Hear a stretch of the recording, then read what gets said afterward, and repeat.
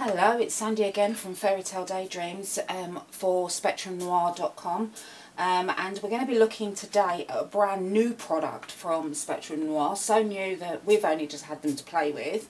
So we're going to have a go with the Spectrum Noir Sparkles, brand new glitter brush pens, and they've got a really high quality brush on them. They come in either packs of 3, or in this case this is a 12 pack, so it comes in this really sturdy case, as you can see, and yours will be full because I've took some out, but it then means that you can sit with it on your desk, so it's a really good way to store them. Keeps them all neat and tidy, and has your colours on the back. This is the spring summer set that we're going to be playing with today, and I've already sketched out some colours for you. So we're going to be using the soft jade, the moonstone just there, and the blue topaz. I'm hoping that the camera can see them sparkling. Should we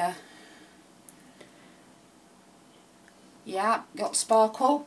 And then we're going to be mixing them in with some of the Spectrum Aquas, because I'm going to use the watercolour card today. And we're probably going to be using the lime, the moss, the leaf green and the heather, depending on how I feel as we go along. So you may not be able to see the sparkle straight off. You may have to wait until I lift the card, the piece of paper off the mat, but I'm hoping that you can see. Now the first thing you need to do is you need to give them a bit of a shake to wake up the glitters, and mix them equally within the fluid of the pen. You won't need to do lots of violent motions with them, just some nice easy ones so that you can get it running. When you first get these, you must make sure that you do that and squeeze them slightly to get them going. And they come with a yellow seal, but there will be full instructions with your pack. So I'm hoping now that you can see that shimmering.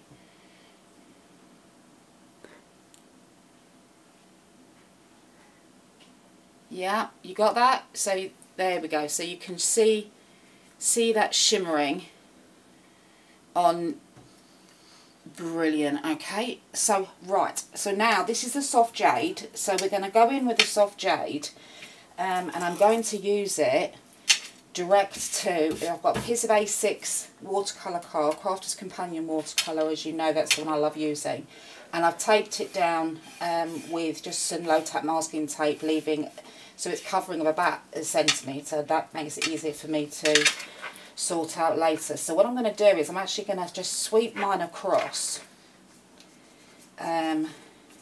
because I'm making a rough landscape. So this is the hill in the middle, so we're getting lots and lots of sparkle. I'm just going to squeeze mine a little bit more. There you go. You can see now I've got all that intense glitter. You won't need to do that. I'm doing that because I want a large coverage, and I want it all over and nice and juicy, because I want to mix it in with the Spectrum Aquas. Okay, so there you go. But as you've seen, without squeezing, they are very juicy and will paint very nicely, as you can see. But I want a really intense. They are watercoloured, they are water based, so they mix with your Spectrum Aquas really well. So now I'm going to get some water and some kitchen towel. So I've got my flat brush, which you know by now is the one I love, and I'm just going to start bringing that out. So I'm just dispersing and spreading all that sparkle out around the edges. So we've now got a sparkly, very rough but sparkly start of our landscape. Okay, I'm leaving as much intense sparkle as I can in the middle, and then we're going to take the moss from our Spectrum Aquas, and we're going to run down the sides of our piece, and we're just going to start bringing that in with a damp brush. And I've got a tissue in my hand, so I'm just got some specks of dirt on there. Let's take that off. So some specks on my so we're just gonna, again, I'm gonna run that down. In fact, let's just pick it up off the board. So just run it down, and we'll bring that in so that we've got that darker colour coming in from the sides. And those of you who have followed my last landscaping, you just sort of have to bear with me, because this will all come together as I start to put in the rest of the landscape. As with most watercolour paintings, they do take a little bit of time to come through. So you're starting to disperse some of that sparkle and want it darker across the bottom, because that's our foreground, so we're going to focus in. And you'll see I'm going to come round in sort of a triangle now, and what I'm going to do is I'm just doing strokes across, just bringing the two colours together just with some little strokes. So hopefully you've got that. So we've gone with an intense sparkle in the centre, and then we've used our moss to bring down the sides. It's really hard to see with the masking tape, but we've gone down the sides, and then we've started to bring it up from the bottom, and then we just went in with our flat brush, and we just started to bring some of that colour across our landscape. Okay, right. So now we're going to go with our night sky. So we're going to go with some heather, which is a gorgeous bluey purple, and I'm going to put that across the top, and I'm going to put a little bit on my mat in case I need a bit more. I like getting the intense effect I'm going to use my slightly bigger flat brush. I like direct to paper to start with, because it lets me have that dark edge that I like playing with, and then go in and stipple that dark edge, and then we're just going to grab some more of that colour, and we're just going to come down with it so that we're fading out as we come down. Fade it out as we come down, and it will all make sense in a sec. Some more at the top, and fade it out as we come down to start meeting that green. Okay, and there we go. So there's the top of our sky, because I want it to be a little bit fantasy, and I promised I'd keep this video short. So I've now got the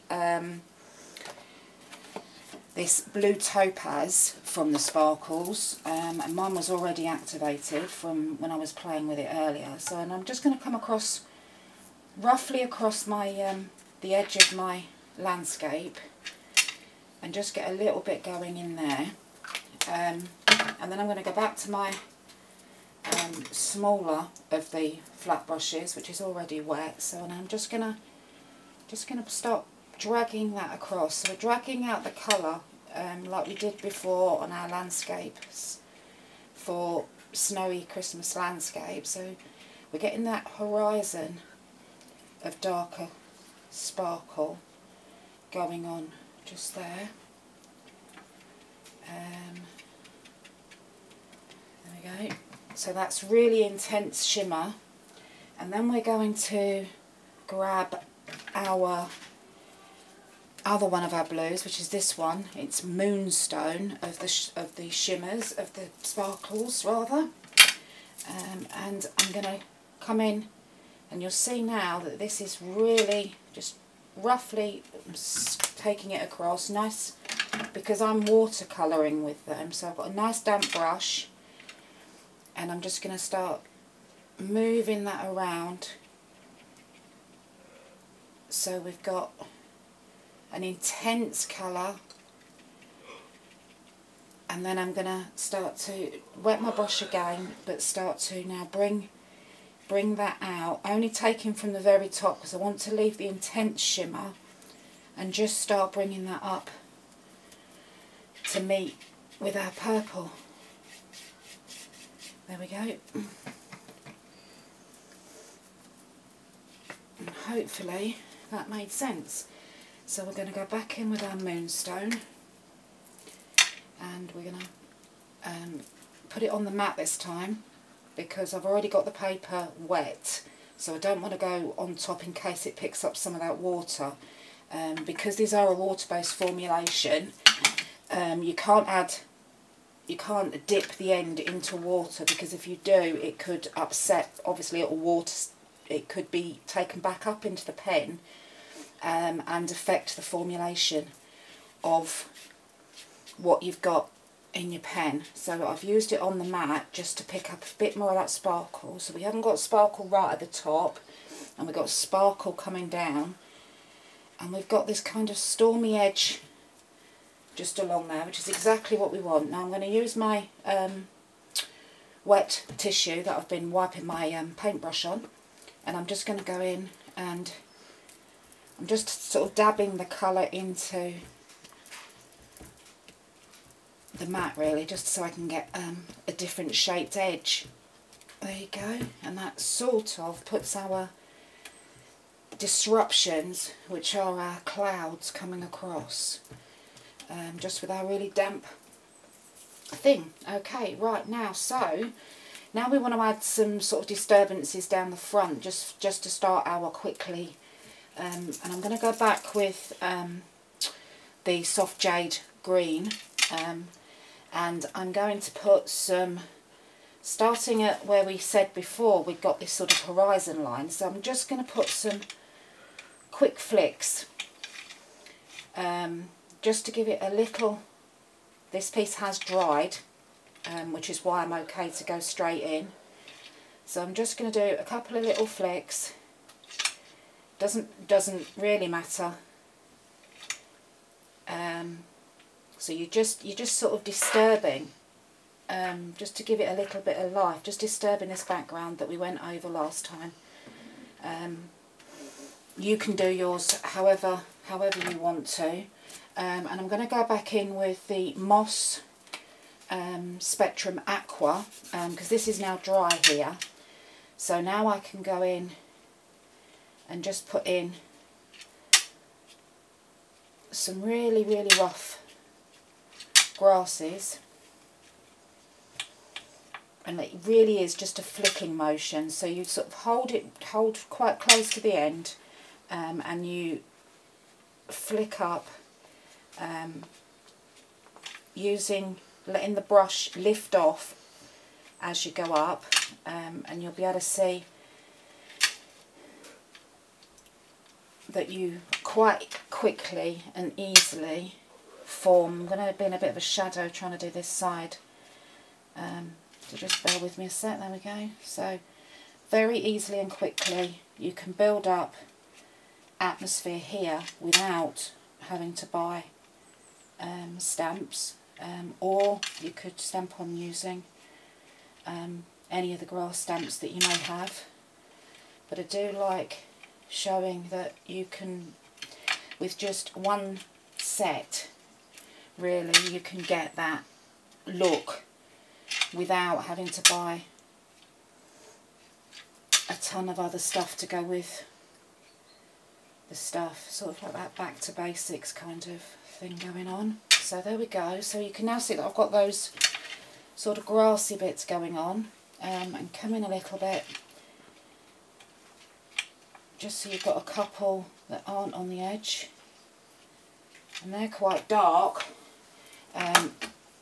They're in the moss. So what I'm going to do now is I'm going to go with our darker one. That was the moss. I'm going to go with our darker one, which is the leaf green. And again, we are working on a dry surface, just to add another colour into the gaps,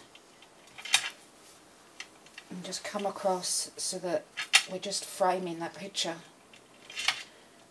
so that hopefully it will show some atmosphere here. And it's really, there's no real skill, we really are just flicking, because I think that's, again, as I said, that's sort of what I wanted to achieve with sort of certainly the first few of these video tutorials that I do, is to sort of show that it doesn't need to be anything mega fancy that you buy, and you could do this with, you know, the freebies off your magazines. And that's exactly what I've got. I had a fairy stamp set from a magazine, so I'm just going to add now some background. So I use one of these sponge stamping plates because I've got real problems with my hands and gripping onto things, and this is Versa Fine, because my iCarvel ink pad, I've just checked, and it's not very juicy. So so we're going to go with the black, and then we're just going to go on the edges, and one that this gives me, so I haven't got to hold it and hover it, and we're going to hopefully get a full impression. Yeah, there you go. And we're just going to re-stamp a couple of times, coming in off an angle. There we go. Just re-stamp again over here. We'll come in like that. And you'll start to see that the colours that we put on underneath really are now showing that there's something behind these stamps. As I said, these were a magazine freebie, so there's no big purchases involved here. So I'm going to do that, and then I'm going to move it over slightly and do a second impression. So I've got a shaded one going on, and I will clean that in a sec. As you can see, I get black all over my board because of my hands, but it's just sort of showing that we all have the same problems. And so I'm going to put the fairy on. Again, you use whatever block you've got, and there are a lot of fairy stamps out there, so you choose whichever one is your particular favourite. So I'm just inking her up, and she's right in the foreground because I chose a really big fairy. That's why I chose this set of magazine freebies, because it shows how sparkly. So I'm just going to go over the top. So I want to I'm having her off to one side because I'm not big into centering, but I don't want her across the whole piece of paper. But she's right in our foreground, and I want her coming off. So there we go. So I'm going to do that. And last time I stamped her in practice, she didn't have a head because I forgot to press down on her head. So we'll try not to do that. And hopefully, there you go. Almost. I almost got her. And the brilliant thing about this is that I can, because it's clear, I can line mine back up and get the bit I missed, hopefully. Almost. If I pressed the right bit, it would have gone.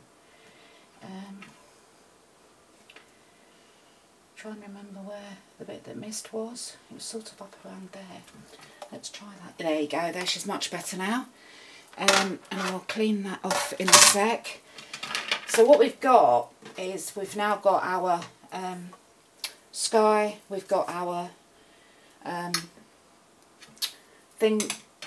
landscape coming in. And because it is watercolour, now what we can do is we can, if there's bits that need watering down underneath where her wings are, because I've stamped her in a permanent ink, I can now go back in and manipulate any of this of the colour from the aqua markers and just take that out from behind her wings there, so that I've got that a little, there you go, that's better. Now her wings shine a little bit more.